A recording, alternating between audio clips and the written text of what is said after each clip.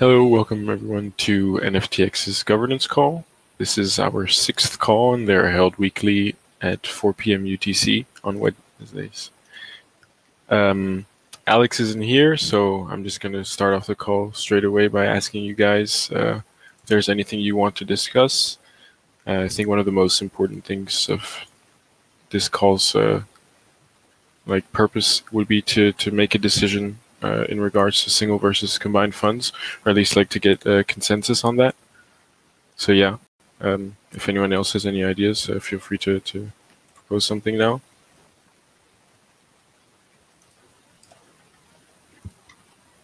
No, I think that's good. Sorry. I also think that at the end of the call, I haven't checked out the agenda, so sorry if I'm skipping, that maybe we just kind of give a preview of what we're going to be taking a look at next. Not that we have any concrete plans around that in regards to Gallery, V2, and the app. Yep, that's fine for me. Cool. All right, I'll pass it over to you, Chop. Yeah, cool. So I have a big agenda, kind of. So I'll run a bit fast through the weekend review as part of the governance call format, just to cover the topics that we touched on last week, and then I'll move into the good stuff. So in the last week, we've mainly focused on rolling out the gallery launch. So that's in its alpha version, meaning that it's very much pushed to get as much user feedback as possible to move it into a direction where it's valuable for the user. One thing to know is that only the current active pools that also have an AMM pair, so tradable on a DEX, decentralized exchange, are listed on the gallery, and the rest isn't on purpose, just to make sure there's no confusion whenever people want to invest into an index. So that's good to know. Then another topic that's good to know is that all the CryptoPunk funds moved from Balancer over to SushiSwap. And with that, I mean all the punks that had an ETH pair, so the 50-50 pairs. They moved over to SushiSwap just for the sake of getting more volume on them, because not a lot of people use Balancer for trading at the moment before they roll out V2. So that's been done, and we're also looking at getting onsen spots for each of those funds. I'm in contact with the sushi team to get that done. Then the weekend review was mostly on other stuff that happened in the industry, which if you haven't read it, go and check it out, because it's a good summary of the entire NFT space. So that's the weekend review. Then my next point was also a fund which we launched yesterday evening, which is the Bull Run Babes fund. This is very, very similar to the Hashmask fund that we launched. So we set up the fund for their project. I talked with their team, and basically we just made a pool without an allow list, meaning that any Bull Run Babe can be put in, meaning that organically it will become like a floor price pool, similar to Hashmask and Punk Basic. So we made that and launched that, and copy pasted kind of the Hashmask blog article, so that people that are not familiar with NFTX know how they can use the current front end to LP, liquidity, provide their NFT. Then there's another fund that I'm working on setting up, which is for Ether cards. So it's another NFT project which hasn't launched yet. So they're very much in their pre-sale stage. I think they're launching publicly in 8 or 7 days. And I'm in contact with their team to see if we can utilize NFTX to do some sort of a pre-launch event for them, meaning that they will put in an amount of cards, hasn't been decided yet, and pair that with ETH on Sushi or Uni, depending on what they want. So that people that want an edge over public sale can do so by buying essentially their NFTs through the NFTX vault on an AMM, which is kind of a cool use case, and it's a first-time tryout. So I'm quite curious what is going to happen if people are going to buy into it and then redeem the cards, or just hold the tokens until the public launch happens. So that's going to be interesting. I've got a call later tonight at 11 or 12 my time to fill in all the details and then just create the pool and see what happens. So that's on funds. Then there's another topic that I'm currently personally working on, which is around building proposals, or one kind of meta proposal to grow the open org. Because right now, and I made a tweet earlier today, we kind of have two people on something that we call core, and a lot of people that are contributing, but aren't on the core team, whatever that's supposed to mean. So what I want to do is basically attract more people to also be incentivized to stay around. And I feel like it's quite clear which people, so the gallery squad, Vasa, all those like day-to-day contributors. I'm in talks with them to see what's like wished for from their point of view, because not everybody wants to be an employee for DAO, or like wants to be part of a core team. So I'm in talks of that, and then I'm building a proposal to push it to a vote for governance. So that's, I think, gonna be in a draft version at the end of this week, and then we'll move it over to like the normal process later. There's someone that wants in. So that's quite exciting, I think, for the growth of the DAO or open org. Then apart from that, we're also starting with a actual website for NFTX. So Javery, I don't know if he's on the call. I don't think so. He started. No, he's busy. Yeah. So he started already a few weeks ago on building the structure for essentially an educational / marketing oriented website, which is heavily needed for new people that come in. Right now, they land on NFTX.org and are major confused because they don't know what they see. So similar to like how Uniswap.org is kind of a educational website and then moves into an app or range of products in our case. That's kind of where we have to head to, like first touch points being making people understand what NFTX and our products actually are and are valuable for, rather than pushing them directly to product. So that's a project that's starting or has started already.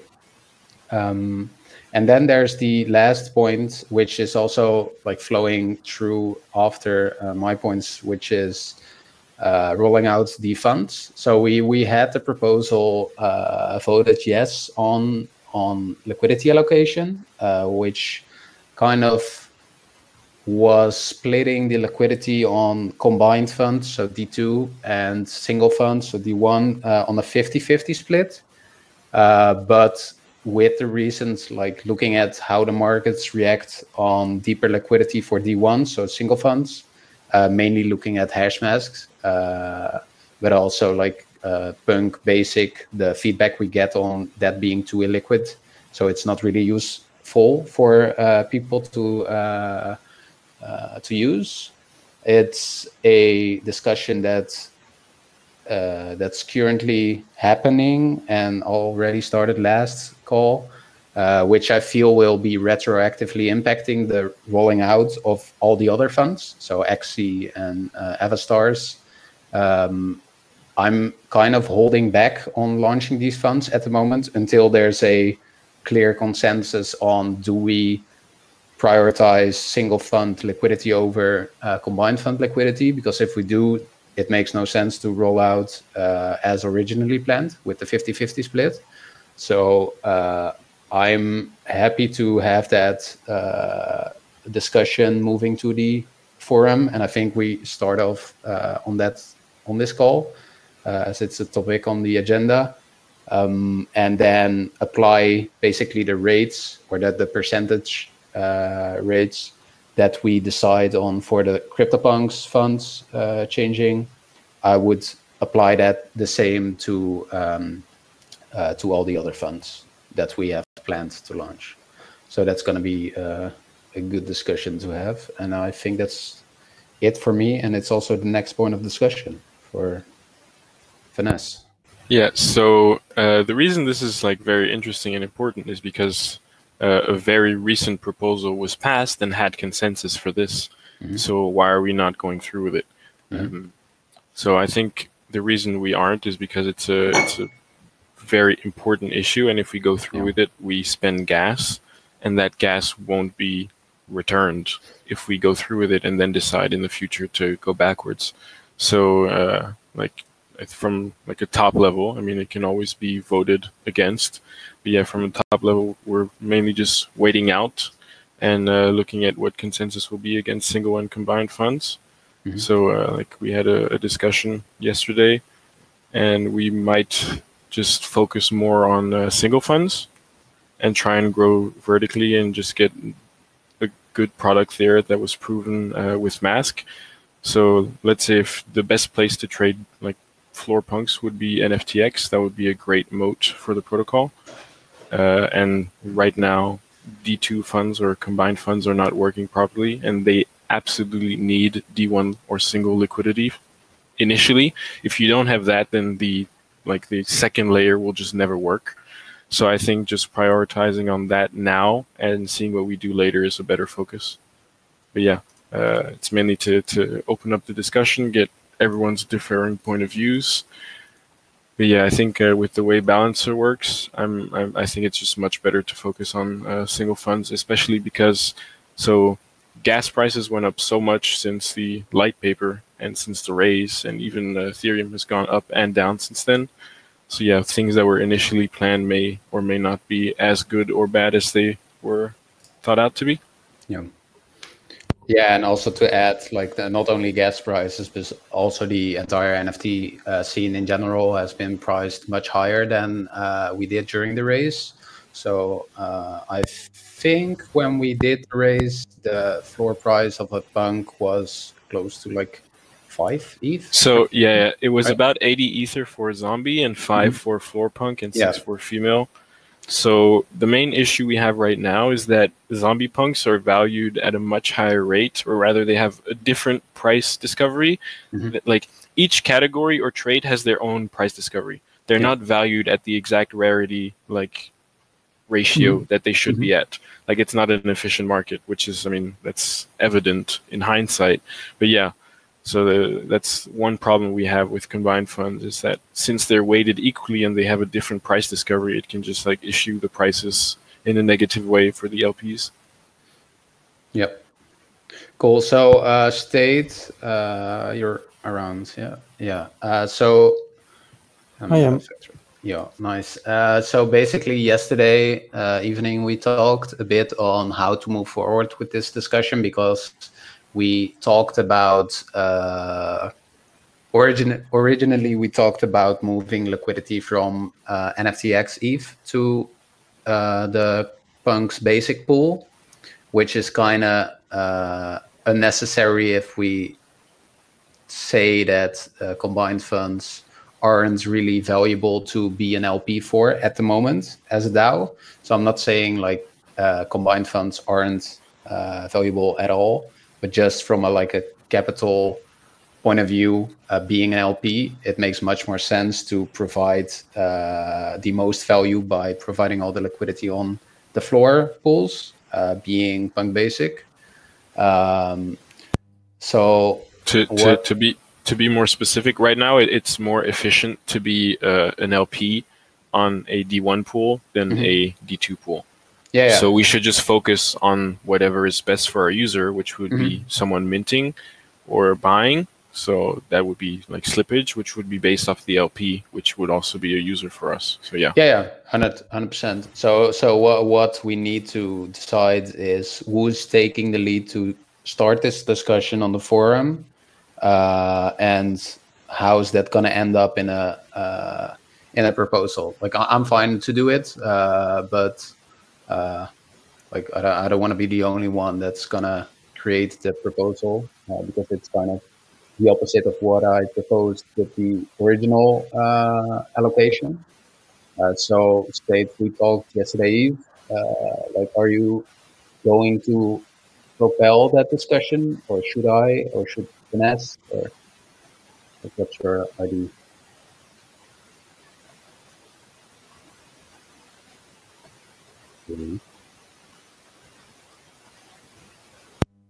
State is not here, I guess.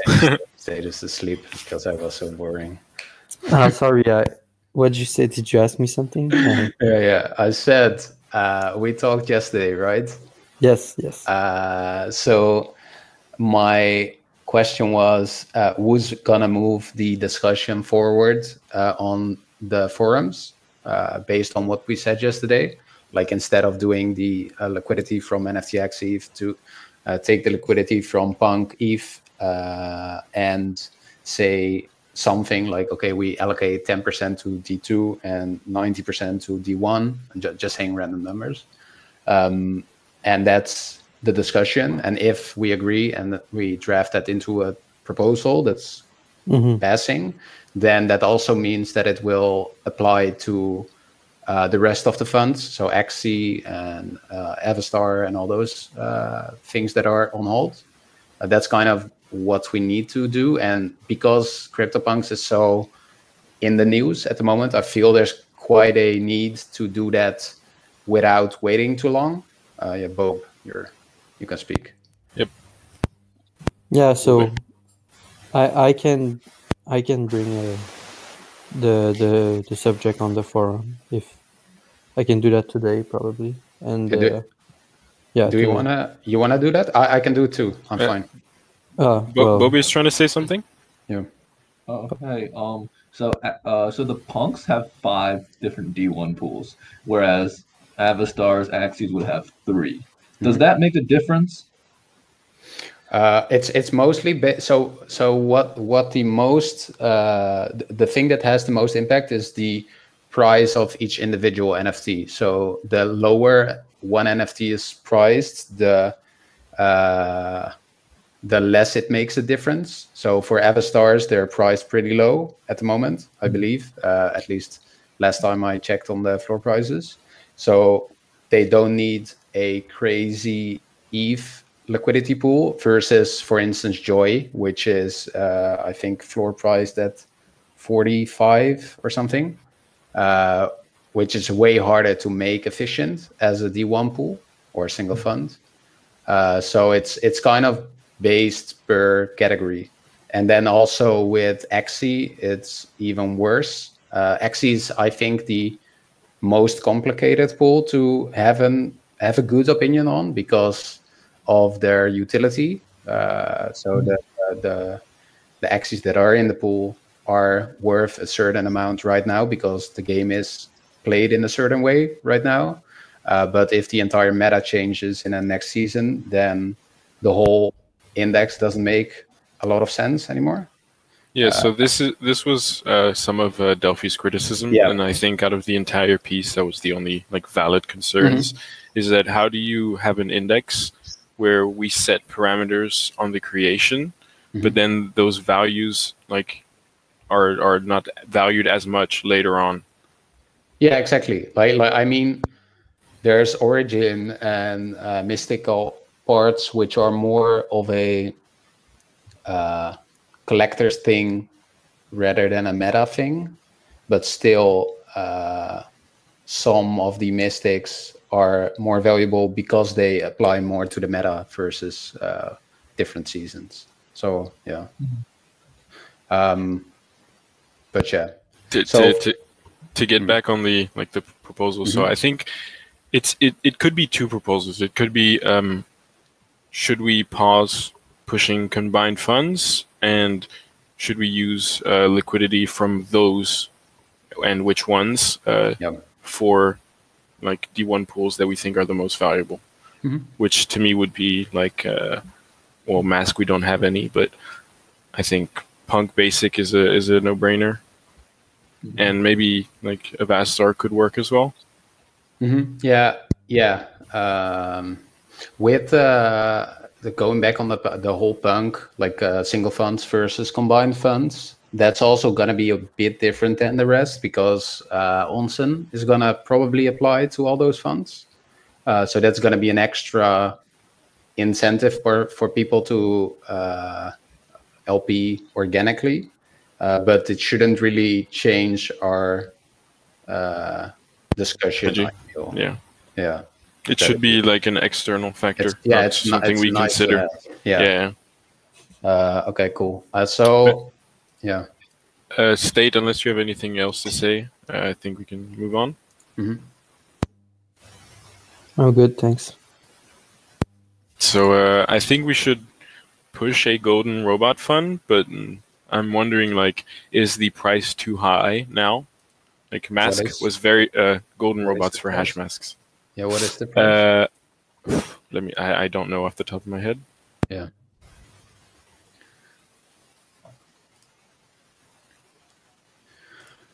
Like 15 or 20 Ether, I think. Okay. Chop, is there any plans to add the liquidity from the DAO to the bullrun babes fund? No. We don't have any babes as the DAO. No. So that's true. That's kind of go ahead. The advantage of the raise was that we acquired NFTs, and since then they've mooned and we can use them as our own inventory, whereas other protocols now would have to pay much more or sacrifice much more to get the same NFTs to bootstrap their own pools. They have to rely on external users, whereas we can actually bootstrap many pools ourselves. Yeah, so it's 15 to 25 Ether. Okay. Yeah, so I'm curious what happens when we create one. I'm all for creating one. It's just that looking at past growth, organic growth of Mask and the Bullrun Babes versus Punk Basic.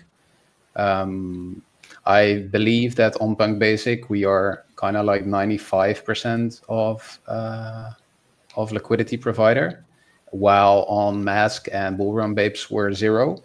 And they both, so Mask and Bullrun Babes both have, I think, one has 1% of the total supply, and the other one has 5%-ish, I think, Mask, 800 masks in total. And I feel like the higher price they are, the less organically the fund is going to grow. And looking at golden robots, they're 15 or 20 right now. I feel they won't really grow as much as Mask will. So and it's fine to still offer it, but I wouldn't have the same expectations as Floor Mask. Yeah, and there isn't really much damage. No. Can be in launching it, but yeah, I was more talking the value added from it. But my main concern actually isn't the price, because it's similar to Punks and Floor Punks. Yeah. It's more so the quantity. There's 165. So when you have low quantities, price discovery occurs at a much different rate. So because of the OpenSea mechanics, if we have a lot on our end and then the bids get really high on OpenSea, the ARB could just increase price discovery to a very high price for no reason, because there's such a small supply. Yep. Yeah, true. Did you have any contact with their golden robot community? Which no, not specifically.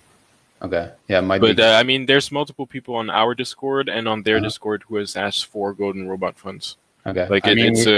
It's a wanted product. Yeah, I mean, we can try it, and from our side, it doesn't cost us a lot. It's only the fund creation costs, and we learn more by comparing higher price organic growth versus.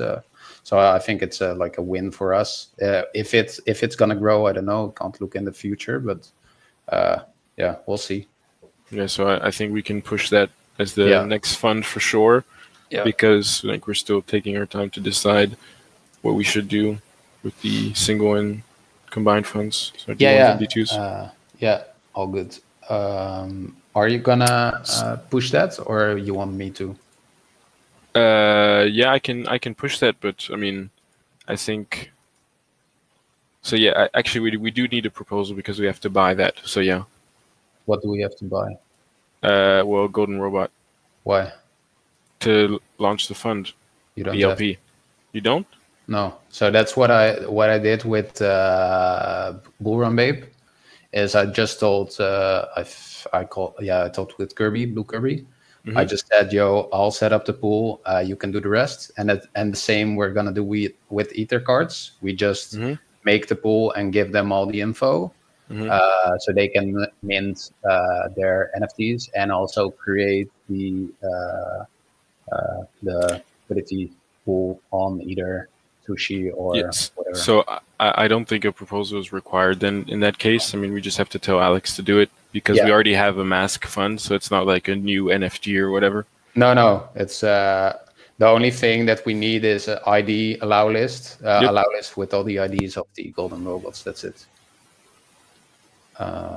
So if you can make that would be perfect. Otherwise, I can do. Yeah, I can probably work on that today. Cool. So I think JB left. Oh. Took too long. Yeah. Well, whatever. He left 1 minute ago.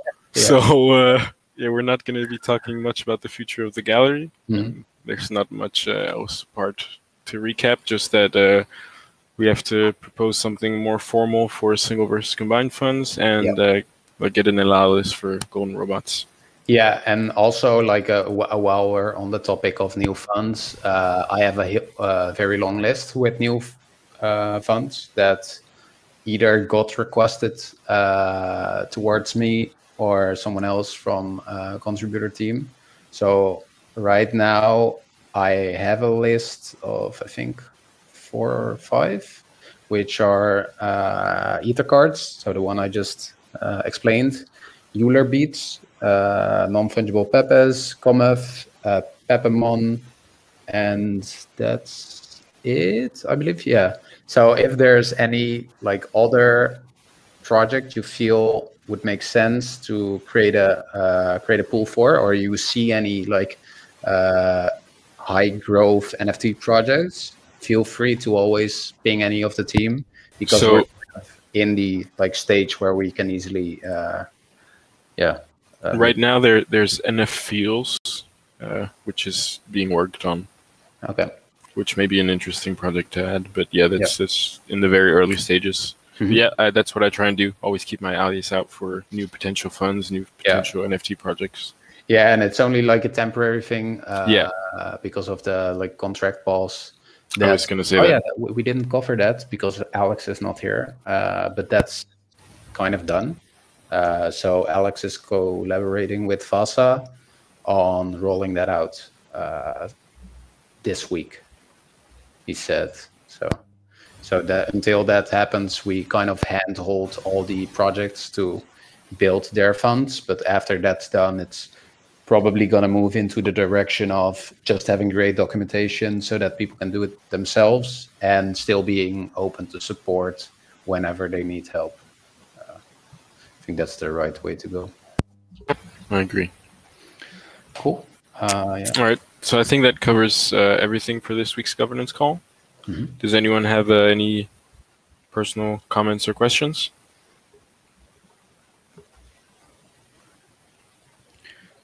All right. So I think we can wrap this up. Thank you to everyone for participating, and see you next week if you guys are here.